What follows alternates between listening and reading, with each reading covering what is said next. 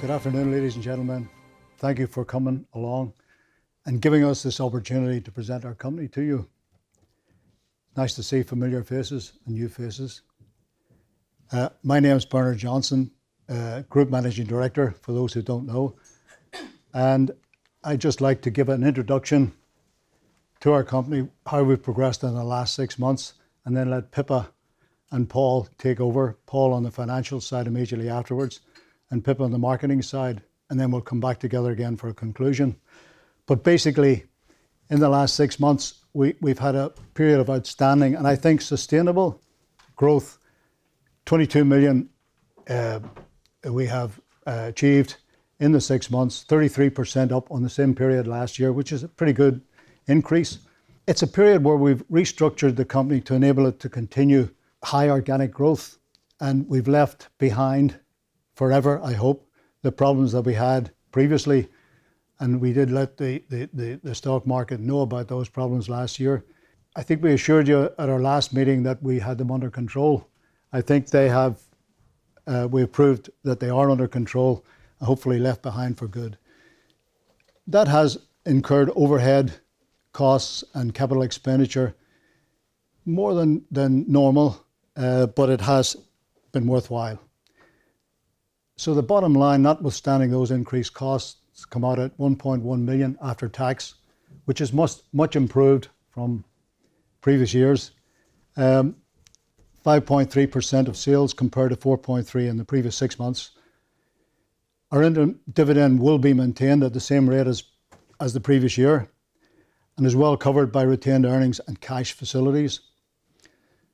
Our drive to climb the margin ladder is beginning to bear fruit, as you can see in the results. Despite the overheads increase, we have been able to increase profits. That's mainly by improving the margin, and that will be sustained in the foreseeable future, thanks to the work of Paul and Pippa on the marketing and commercial side. Our growth and our capital expenditure have used cash, but it's well within our facilities, and I think it's well worthwhile. We're on line to achieve our previously stated aspiration by the end of 2020 to achieve 60 million sales, but we'll go into more detail on that after our financial presentation, which is by Paul, and our marketing presentation, which will be Pippa. So I'm handing over to Paul. Hello again, Paul Forster, for those of you who don't know me. I'm looking after the financial commercial side of the business. These are drawn from the announcements that went out today, the financial results. We're looking at an increase of sales of 5.6 million, 33% on the 6 months the previous year. Our profit before tax is up by over 400,000, another 44% to nearly 1.4 million. The operating profit before tax is at 6.3%. Again, a 0.5% improvement on last year. And diluted earnings per share has jumped to 1.8p, a little bit because we had a beneficial tax charge in the period, and I'll explain a touch about that later. A return on capital employed, and this is the return on the 6 months on the capital employed in the 6 months, is 11%. So we're looking at an annualised return of going around the 20%, 22% if we maintain this for the full year. As Bernard mentioned, we're maintaining the interim dividend. We have spent a fair bit of cash supporting the growth in the business, investment in working capital. Again, I'll touch that later on. And we felt it was sensible to keep the dividend where it was for the time being, whilst we're going through this growth period. As Bernard mentioned there, we've utilised £1.7 million compared to last year in that investment in the growth of the business. Again, a little bit more about that later on. Interesting, showing the growth there, 33% we've talked about. Slight mathematical problem there, that's 21%. So what I'm saying there is that the 22.3 compared to the 18.1 we did in the last 6 months of last year, we already a significant growth last year. We've continued that into this first 6 months, 6 month on 6 month is a 21% growth. And I think quite interesting is that last bullet point there, where the 6 months to September, the turnover is bigger than we achieved in the full year ended March 2016. So in 2.5 years, that growth has virtually doubled. Again, operating profit, we're looking at 1.4 million. And again, we're looking at, compared to 2015-16, 500% growth on what we were achieving in a similar period there. 2.5 times growth of profit on a full year 2 years ago. It's quite significant. And we talked about costs, Bernard. We've managed to hold admin costs growth in that period to 12%. But one of the significant impacts on the business has been the growth in stocks we've had to service the customers. And we chose in around about March last year, we recognised that we were running out of space within our existing warehousing facilities, and we chose to outsource to a third-party logistics provider. So now 90% of our finished goods have been outsourced and are now being distributed by a third-party logistics provider, which has had an incremental cost, but has facilitated the growth in the business and helped ease some of the pressures on the production capacity problems we mentioned last year, because space constraints were part of the issue that we had and did impact on us. So there's been, we'll talk about some of the investments later on. The pre and post tax profit margins there, and again, the 0.5% growth in the period to 6.3%. And the tax charge is low this year, and that has affected the EPOS, and that's partly because a number of employees exercise share options. The exercise of share options brought with them a charge to the corporation tax, which isn't reflected in the charge to the company. So the share-based payment charge was much lower than the actual benefit we got, tax benefit we got from issuing those options. A bit of a nuance there, but that's a bit of a, well, I was going to say a one-off, but it will be a continuing feature to the extent when people exercise their options, we will end up with a lower corporation tax charge. So that's a main reason for that lower charge this year. We did have a prior year adjustment that affected last year, so there's a big swing there. And that swing, partly, the big improvements we had in the earnings per share is partly impacted by that. So it's, if you like, and if more people exercise options, as I say, in the second half or next year, again, there will be a similar benefit flowing through. And that's why we're seeing this big increase, higher increase than profit increase in the earnings per share and the operating profit. Again, just going back to that, when you look at 2014, the first chart on that, we're looking at a profit earnings per share that's 5 times bigger than it was 4 years ago in the same period. I did mention about cash, and we have gone from an overdraft of 250,000 last year to nearly 2 million. The operations generated about 1.4 million, but we have increased working capital. There'll be a little slide on that at the moment to just show where we are now, that to demonstrate that that is supporting growth and not out of control. And we have spent a fair bit on capital expenditure, more than we have done, and we flagged that up about a year ago. We mentioned we were going to be investing in a high-speed filling line to ease capacity. We have done that. That has increased the bottle filling capacity by about 25% in the business in the period. We have also committed to a high-speed tube filling line, which will be fully operational by the end of this calendar year, again to ease capacity on the tube filling and give us additional capacity there. So both of those are incremental to give the company the base to grow the business to move forward. And in fact, the high-speed bottle filling lines, we still think we've got more to deliver out of that, but it's made us think again about how we could actually do more with less, if you like, by replicating that in the future. So it's changed our thinking a little bit on how we will move forward. Again, a little bit more about that. And I just want to put in the point that we've got, we have utilised a fair bit of cash, but within our existing facilities, we've got £2.8 million worth of headroom. So we can support another fair tranche of growth within our current facilities. Just to follow on working capital, stocks increased by 1.6 million, 28% up on last year. Sales are up 33%, but also the order book at the end of September is 42% higher than it was this time last year. And the order book, the future orders, is often what's driving the cash into the business as we make the investment in stock, or driving the stock into the business. So the stock turn, when we look at our historic cost of sales for the last 3 months, has increased slightly. So I think we're still managing to control the stock relative to the growth in business. Debtors is up by 21% compared to the same 2 months last year. So the last 2 months that are sitting in the debtor book, the sales are up 21%, debtors are up for 21%. Debtor days are slightly higher, and we've got a little bit of work to do there, but a lot of that is mix of customer base, but there's a bit to do to improve on that. And we are, again, as part of the plans, we're investing in the support parts of the business there to maintain and improve our cash turn on debtors. So largely working capital has been fairly tightly controlled, even though we have invested money to support the growth in the business.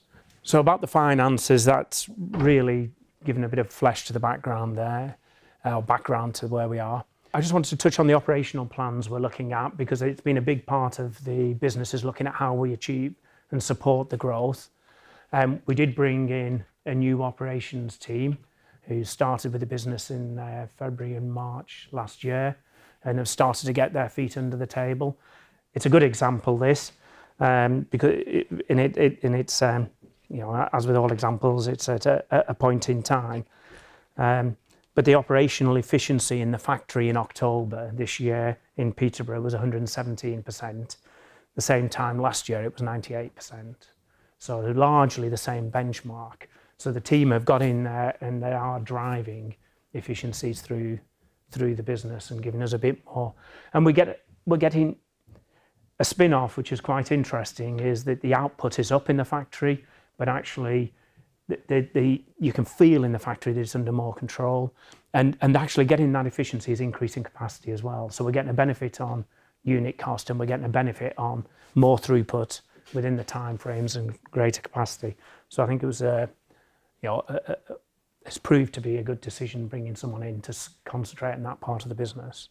We are changing a little bit. I think as we get a bit bigger, we're formalising the way we're looking at how we invest in people, and we're looking at a more formalised structure on the shop floor in particular, to assess performance and try and reward individual performance rather than have a one case fits all for people on the shop floor. So identify people that go the extra mile, reward them for them, performance appraise them and move them. So we're moving to try and recognise people and develop our own people to give us the capacity to move forward. There has been a focus on driving more output out of the equipment. I think that's continuing. And we're also looking across the shift patterns at the moment to try and look at how we build a shift pattern that will take us to the next stage. And we're always in the time there looking at, you know, our aspiration of 60 million by 2020. So we've still got to cope with another, 15% per annum growth over the next few years. So we're looking at trying to build that. I mentioned about the outsource to the third-party logistics organisation. We're 90% through that. There's a little bit more to do that. And once we've done that, we'll be able to start making some operational savings in-house as we reallocate people within the business. The high-speed bottle line it is delivering 25%. It's delivering a marginal improvement in efficiency, but we will get better and drive that more. And the high-speed tube filler comes in December. And again, that will increase output by 20%, but will also is designed to give us an operational benefit and reduce the unit cost as well, because it's a more automated machine. Hopefully that's given you a flavour for what's going on behind the business to support the sales growth that Pippa is delivering. Afternoon. For those who don't know me, Pippa Clark. I head up our sales and marketing functions across the group at Creightons. Just wanted to give you some context of the market that we're operating in and give you some updated numbers. Health and beauty continues to outpace other FMCG categories in the UK. It's had a 9% growth over the past few years, which has been interesting in terms of how that is evolving and developing with different retailers, but also is giving us lots of opportunities. UK is now the 6th largest personal care market globally at 10.2 billion. We spend about £155 per capita, which makes us the 5th largest per capita spend globally. So very healthy market. Obviously, lots of talk about digital and online, particularly in this space.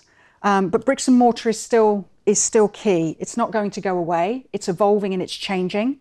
And there are some winners and some losers. But the consumer in health and beauty still likes to look, touch, feel and see the product.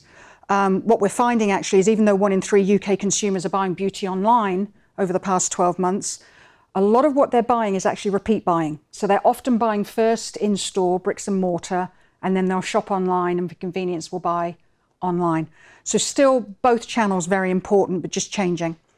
So who are those winners? Specialists globally are doing very well. Boots, Superdrug, doing very well in the UK. Sephora, Ulta, definitely the darlings of the industry in the US.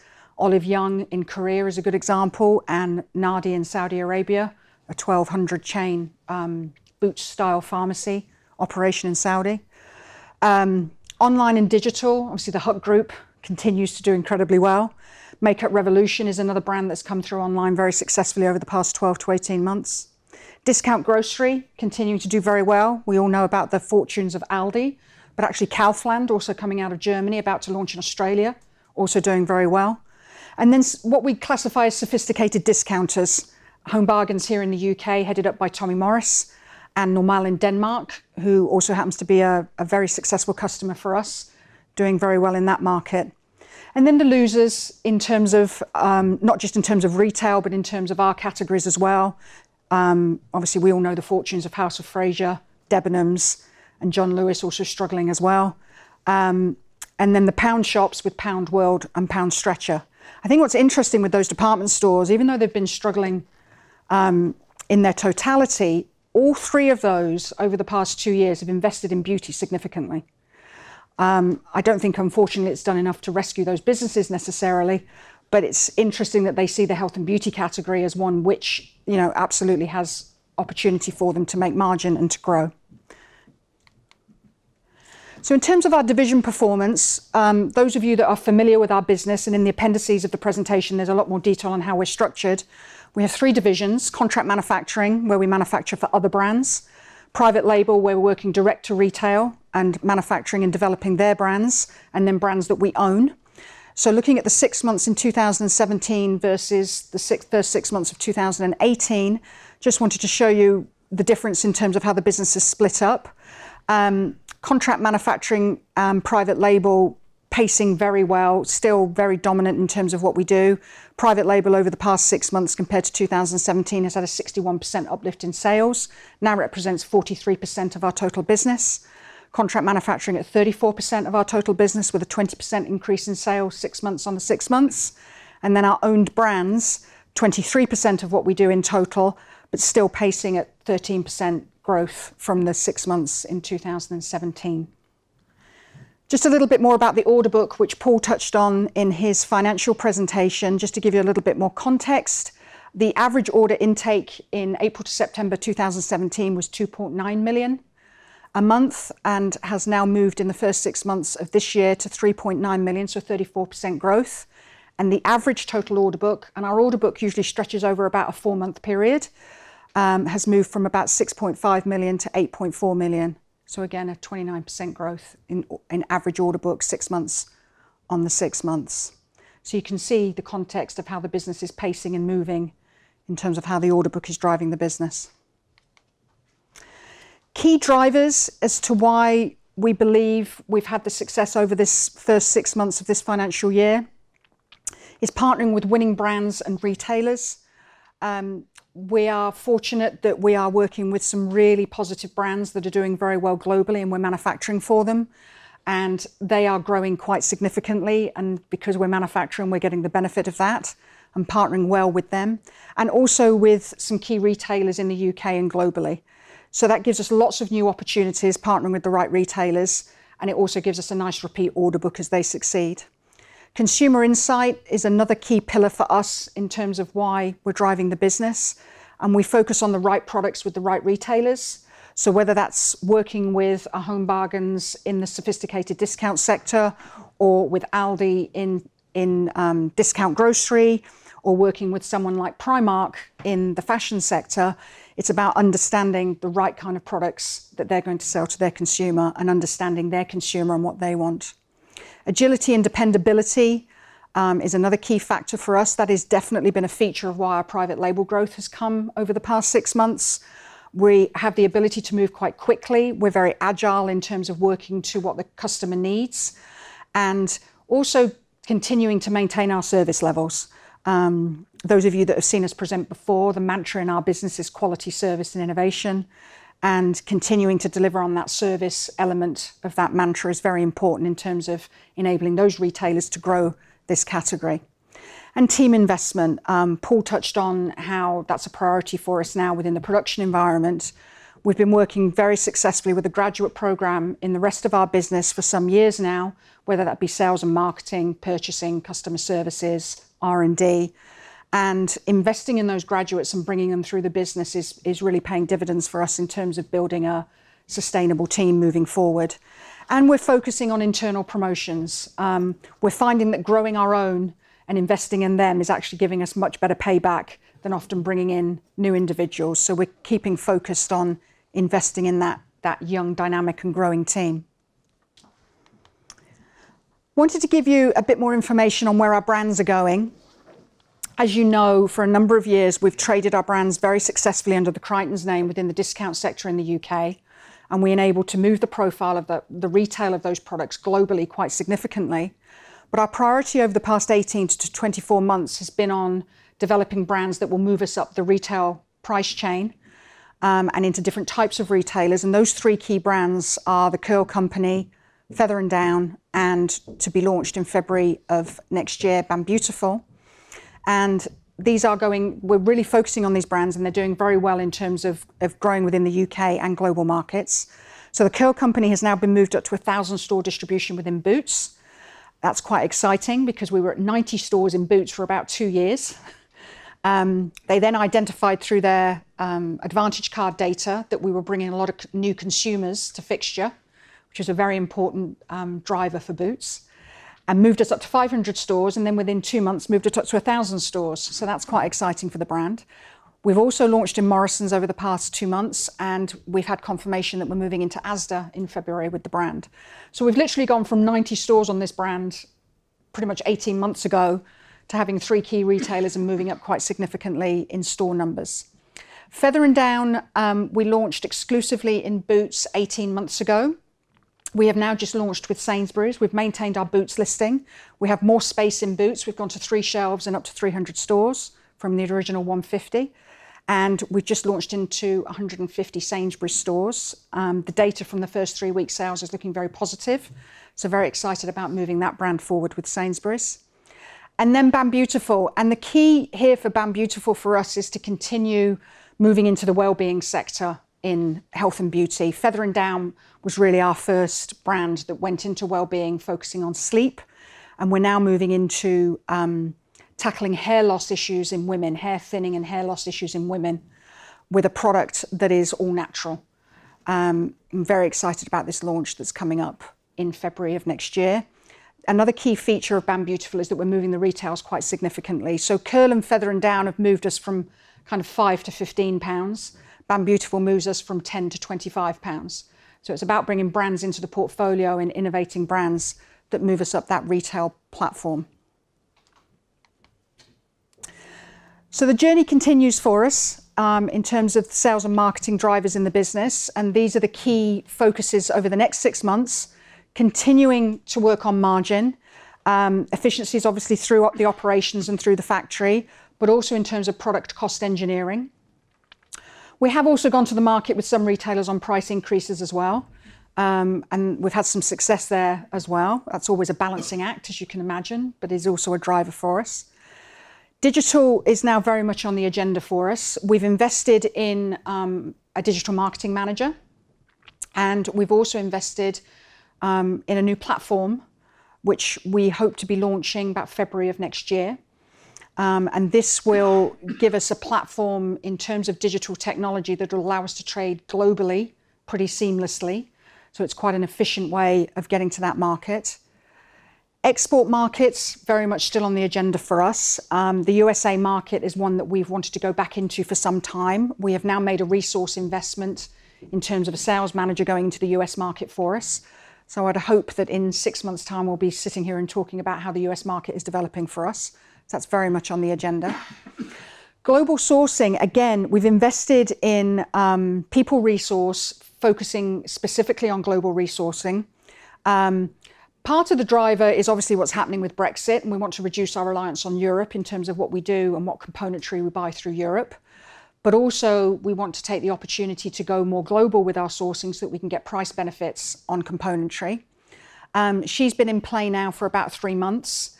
And in terms of what we're able to achieve and the vision that we've now got in terms of what we can cost save in terms of componentry, it's really quite exciting. Not just from China, but we're looking at other markets around the world in terms of componentry as well. And that again is focusing on our margin improvement agenda piece that we have. And then Brexit planning. We've been looking at Brexit now in terms of what that means for our business for the past few months. We've got a cross-functional team in the business that meets every week. We've been working very closely with customers. We have been successful actually in working with the brands that we work with in getting advanced order books from them. So where we would normally get a 2-month order book from them, we've extended that, and they've extended with us by about 4 to 5 months to get us over that kind of March hump that is going to happen at some point. So that's giving us a bit more visibility and the ability to order componentry based on their order book. We've also partnered with a number of our key retailers. So where we do private label, they've underwritten more componentry than they would normally underwrite. So again, we've worked very closely with them to extend that period of time, which enables us to bring more stock in as a buffer around that time period, just to try and hopefully smooth things for us. And then the flip side of that is working with key suppliers, particularly out of Europe.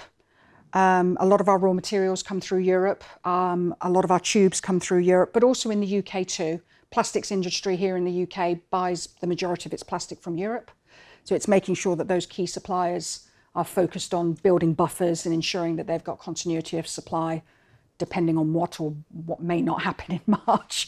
So it's just trying to keep us as up to date as we can with what our suppliers are doing, hooking in very closely with our customers in terms of visibility on orders and what they might need, and just trying to kind of get some more visibility into the business so that we can hopefully manage that period of time with some success. So I'm now going to hand back over to Bernard, who is going to do a summary for you on our aspirations moving forward. Okay, thank you, Pippa. Thanks for bearing with us so far, ladies and gentlemen. And just want to summarise, because we kind of state our aspirations each time we present to you. Sometimes you laugh, sometimes you cry. Hopefully you'll believe us in the longer term. But basically, our current setup is based on the fact that we have restructured manufacturing. We've reorganised warehousing. We are installing and have installed high-speed machinery with extra production lines. We are moving the margin up the ladder but by better brands, and also by cutting out costs and renegotiating prices. And we feel that we have a base for sustainable and flexible organic growth. We have a great team on the marketing side, and we're investing also part of your money, I suppose, as well, in the sense that we've issued share options to all of our employees. We feel our employees are our success, really. It's all about people. It's all about training them, motivating them, keeping them happy, and moving forward with them. And I think we have a great team, and we're well positioned now for growth. Our aspirations we set out last time we talked, and before that, were 60 million by the end of 2020, 5% net profit after tax, 20% return on capital, and 2% dividend. I think we are well positioned to achieve those. I just wanted to reconfirm that to you. And previously we felt we had to make an acquisition possibly to get to 60 million. But actually I think we can get there with organic growth, which is important. It kind of changed our thinking a bit on how we go forward with the company and how we seek new investment, I suppose. With a possible PE ratio, that would value the company at, by the end of 2020 or 31st of March 2021 at 42 million, which is a lot more than it is now, and obviously would increase the share price. So we want to be fairly prudent in how we go forward and how we seek new investment. I don't know what kind of message that gets across or how you interpret it, but for us, the current plan is therefore to continue with diversified growth across all sectors of our business, seeking out new sectors as well, because I think we're really good at taking opportunities when they come along without taking unnecessary risks. So we would look to increase, for example, in well-being, Bambutiful, for example, we would consider a well-being product. Feather and Down's a well-being product, but there's a further journey in that area to be taken, and I think we are well positioned to do it, not just in hair care, but in skin care and in other areas. We are well set to drive up our efficiencies and margins, better buying, global buying, more efficient team. So that's a good message there as well. And based on a stable structure, we feel we can reduce the overhead further as a percentage of sales. So I can't quietly in the background, we're hoping for a 7% margin by 2021, by 31st of March 2021.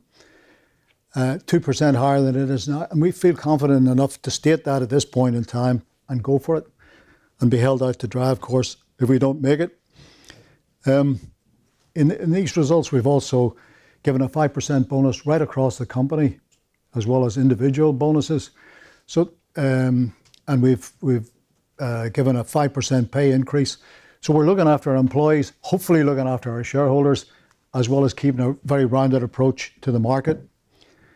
So we also aim to be as responsible as we can be for sustainability and looking after the environment. So we intend to invest quite a bit of money in that, which will drive down our overheads as well after the initial investment.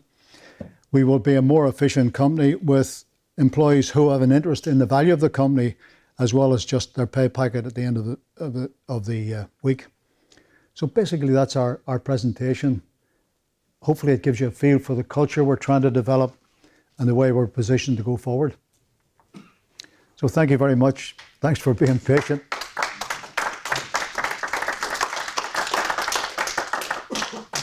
Very kind of you.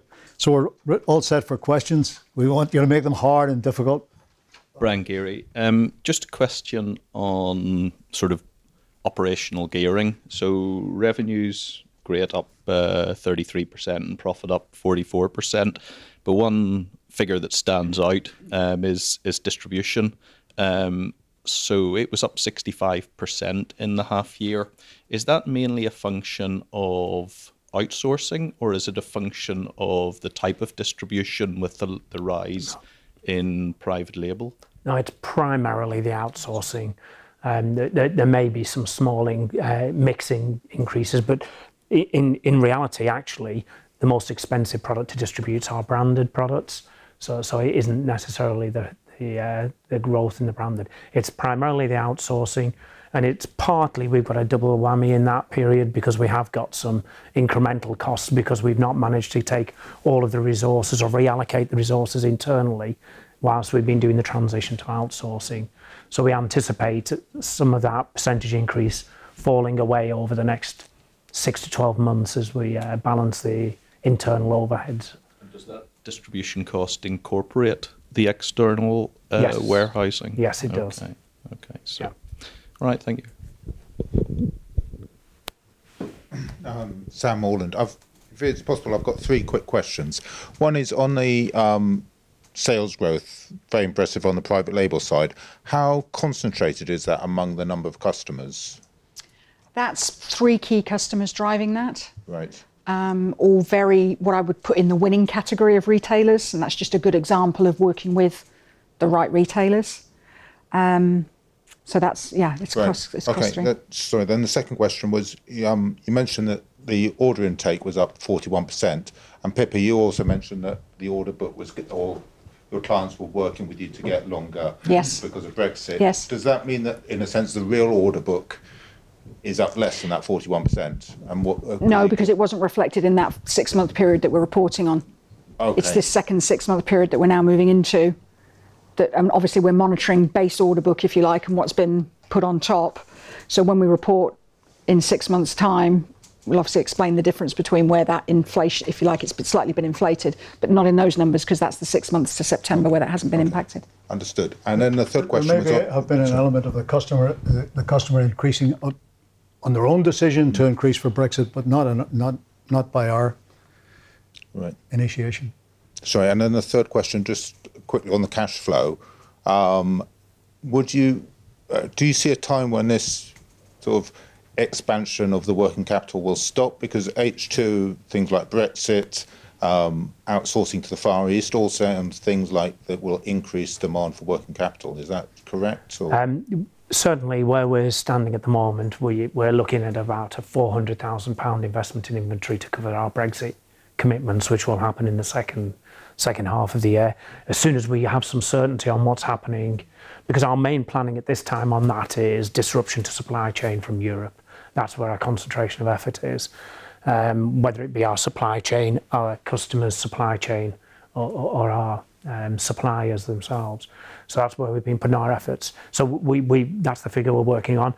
Some of that is committed now. Some of that is not yet committed. We've identified lead times when we will need to, and we'll unravel that as soon as we can. The majority of the growth is that as we do make to order stock, we do have to carry inventory, and of course customers require trade terms, so there will be a debtor.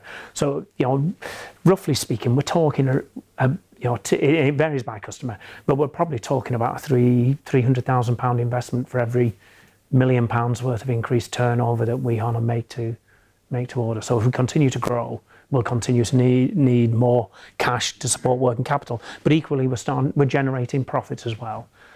So we've reached a level now where if the product stabilises, then the growth stabilises, and the cash would start coming through. So we work by ratios, so the stock turn is 4.2 instead of 4. So there's a slight improvement in the stock turn, even though we've had these issues in rationalising production. So we're hoping to get the stock turn to maybe 4.3, 4.5. But if we double our business or increase to 60 million, we'll still have an extra stock. We'll still have to finance the stock. We'll have to finance debtors. So we don't expect any kind of easy pressure to be generating any more cash. Mm-hmm. I think also we want to make sure the factory that we can do 60 million within the same premises as we have now without buying a new factory or without extending. So that means some investment in just the walls of the factory, the floor of the factory, things like that. So we don't expect, we're not dressing the company for sale or to generate cash. We're dressing it up or improving it for long-term growth. Roger Derry, you've talked quite a lot about margin improvement. Yep. In your 3 divisions, you've got contract manufacturing, private label, and own brand, where I would assume the margins are best, but the growth is in the private label. Is that going to help move your margins, or? If you pick the right retailers and do the right set of products, there's good margin to be had in private label. There's also quite bad margin to be had in private label if you're operating with the wrong retailers and in the very value end of the market. One of the retailers that we've grown with quite significantly over the past 6 months, in fact over the past 18 months, but particularly the last 6 months, we're very much doing added value products, and the margins are very healthy. So it is about working with the right retailers in the right products to get the margin. And that growth is happening in the right place, or what it is about for us at the moment? For us at the moment, it is, yeah. And margin in own brand? In terms of brands that we own? Yeah, I mean, margin, you're quite right. In brands that you own, the more that we move up the retail chain in terms of retail price point, absolutely there's more margin to be had. But on the flip side of that, you also have all the costs of marketing and promotion, and you bear everything that comes with promoting that brand. So obviously you have to start at a much higher point in terms of your gross margins on brands that you own, but then obviously you are in control of the spend that you make on that. And yes, we have moved margin forward in our own brands because we are moving forward with brands moving ourselves, if you like, out of that reliance on the discount sector that we have been in for the past number of years, and moving into retailers and retail price points that are higher, that allows us to move the margins up. We also feel that these kind of brands build equity in the company. You know, there is a value in the brand.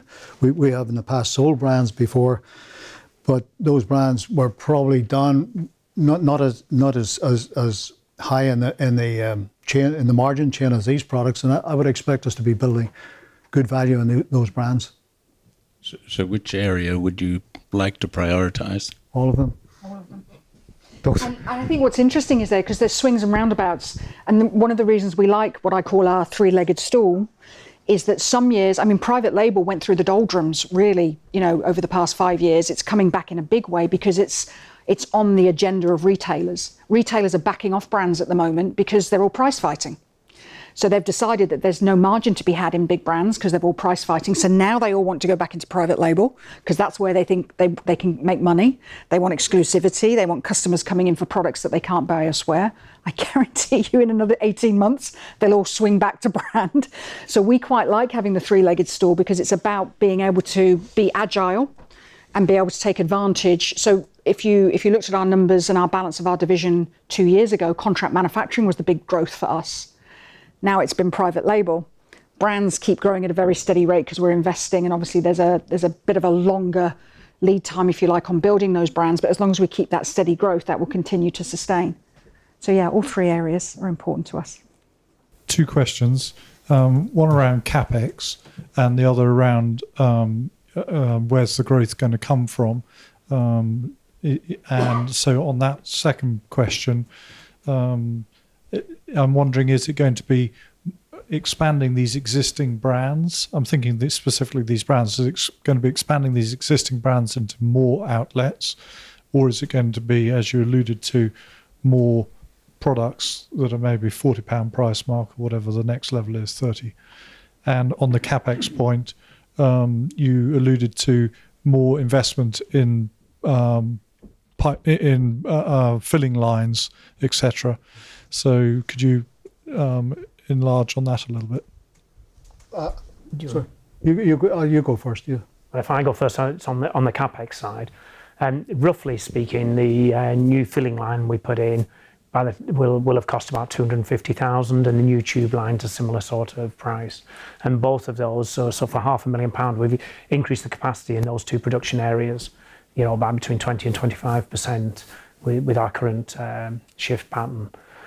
What part of the strategy there is also being able to put us in a position where we could do more out of those lines and do and therefore reduce the number of lines as well. So we're trying to look to the future in terms of whether we can do more in less, if you like. Bernard said about doing more in the same footprint.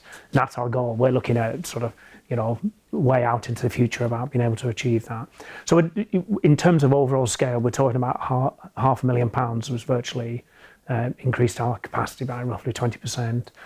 We did increase our jar filling capacity as well, which I didn't really mention very much there, but that was largely utilising existing equipment from other parts, as part of the Devon operation. We had underutilised equipment, and also by renting some labour. So there will be a little bit more equipment purchases as we go ahead this year.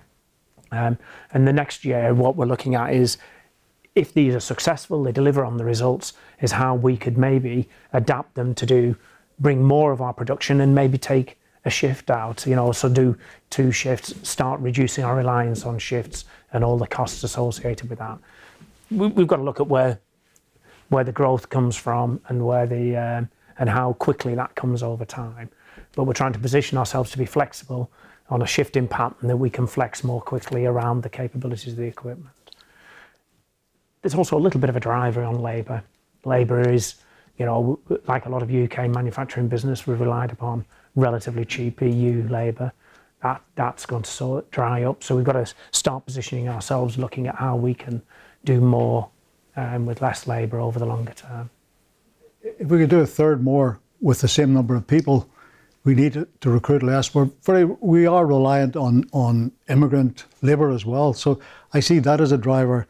That the more high-speed machinery we have and the less need we have per labour per unit, the less reliant we are on the immigrant labour, which is an important consideration at the minute.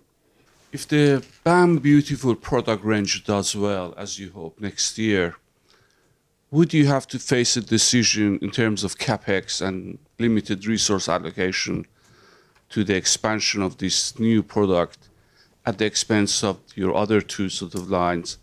And would that cause problems with your existing customers? And would we expect to get some restructuring costs coming through your P&L because you've had to restructure to accommodate a new product launch? No, in terms of the pressure on the manufacturing resource, yes, on the factory resource, yes, that wouldn't be a problem at all.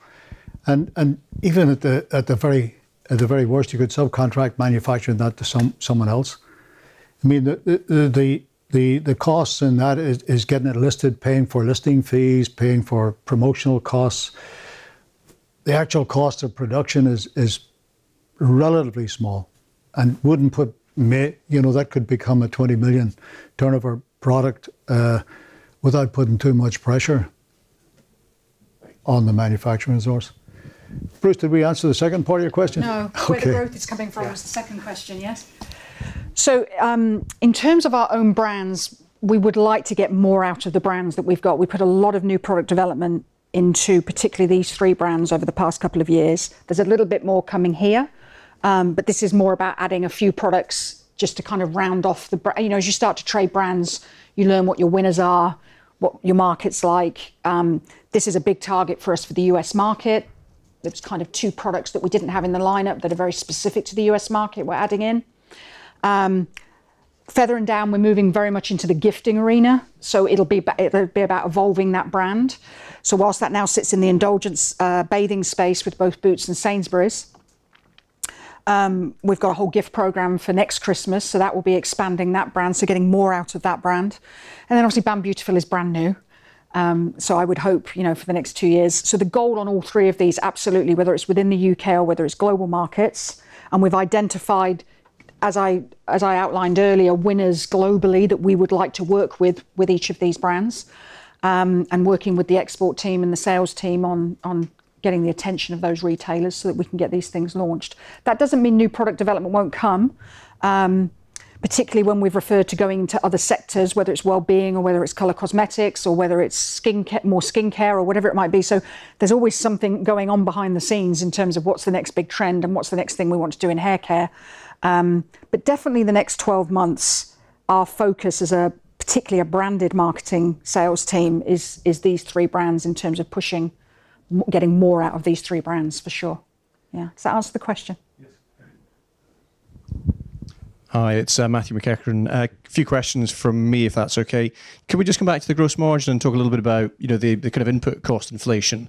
I mean, it sounds like you've got some line efficiency mitigations coming through, but on the imported pressures and also on the componentry pressures, I mean, are they significant? Have they risen? Do you think they're starting to fade? And will they outweigh the efficiencies? Do you expect some gross margin erosion before mix benefits? We've been very fortunate that due to our growth, we've had some great volume benefits in terms of purchasing. Our purchasing team are doing incredibly well. We've invested a lot in them in terms of training and development over the past couple of years, and it's really paying off. So that has driven improvements in gross margin in all three areas. Obviously very conscious of the Brexit European dynamic, and the assumption there is that there will be pressure on cost at some point. Hence our drive for a global agenda in terms of sourcing, whether that be from Turkey, whether that be from China, whether that be from South Korea. We're looking at different markets around the world for componentry. And there are savings to be had. We do buy quite a bit from China at the moment, but mainly through agents. So our goal is to now go direct, and the savings that will come with that. So I would hope by having that global strategy combined with what might be happening coming out of Europe, that we can balance off the two. So we're very conscious of it, but it's just keeping everything working and everything moving to keep moving that forward. And cost engineering the products as well. We're always looking at our products. We have cross-functional teams. I already have a team on Feather and Down, cost engineering Feather and Down, and we've only had it for 18 months. So we've driven gross margin into this already.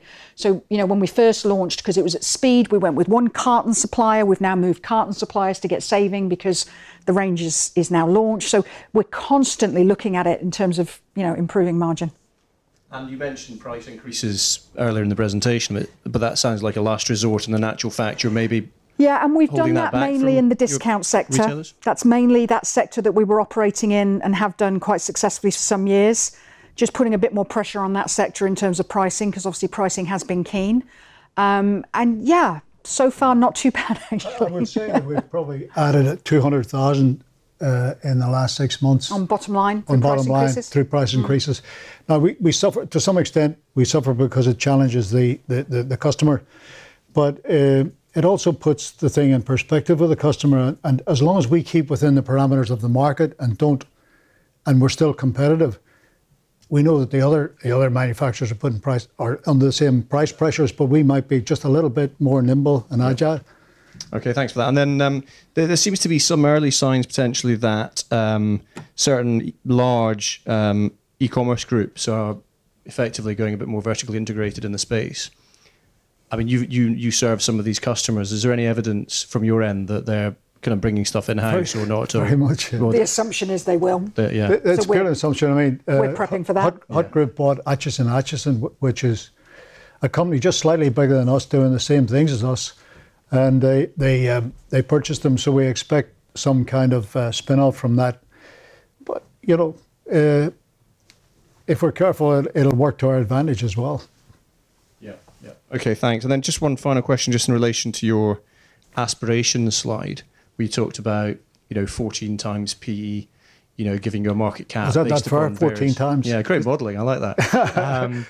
Could you give us a sense as to what the PE of the business is today, and whether or not you're basing the 14 times? What are you kind of basing that on? The standard in the market, really, 14 is a reasonable PE, and it's there in across the industry. So that's what that 14 is based on. And, if you'd like to meet. And what's your PE at the moment? Would that be a kind of? It's about 10. I think 10. I would feel very uncomfortable if it went above 14. Okay. I don't want to see it. Well, it's not. The market decides what it wants to do, but I would feel uncomfortable if we're way up in dreamland. Like some of our competitors. But be very comfortable with 14. I think it's a reasonable return on investment. Safe. Hi, Kevin Taylor. Hi, Kevin. Can I just ask some questions about the debt? As I look at the average debt, I get the impression that comparing that to the interest charge, you're getting charged around about 1.5%. Am I in the right ballpark? Approximately? The margin's around 1.5–1.75% on the debt. The debt has grown through the period as we've grown the business, so it hasn't been at the current level all the way through.